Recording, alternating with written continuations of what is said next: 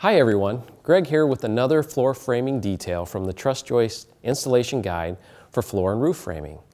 When using TGI joists in a floor system, it's important that the load be properly transferred down to the foundation. Keep in mind that the house is a system, and the proper load transfer is important to help ensure that everything works together. You'll find that B2 blocking may be required if there is a load-bearing wall above an intermediate bearing wall. The B2 detail is designed to transfer the load from above, around the joist, directly down to the foundation or bearing wall below. When the CS detail is called for, it's typically to transfer a large point load directly through the floor cavity into the foundation so that it does not land on a TGI joist.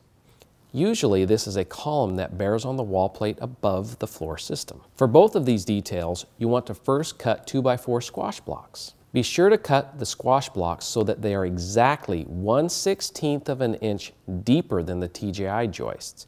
This allows the load to be transferred around the TGI joist to the load-bearing wall below. You'll need to attach the blocks using 10D nails through the top and bottom flanges. With the CS detail, more than 2 squash blocks may be required in order to match the width of the column above. All right, that's it for the B2 and CS details. By using these techniques, you'll help ensure the quality and safety of the structure and that your TGI joist will perform as designed.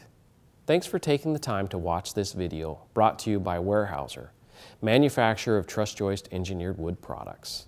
Be sure to check out the other videos in this series of floor framing details, which you'll find online at trussjoist.com/videos.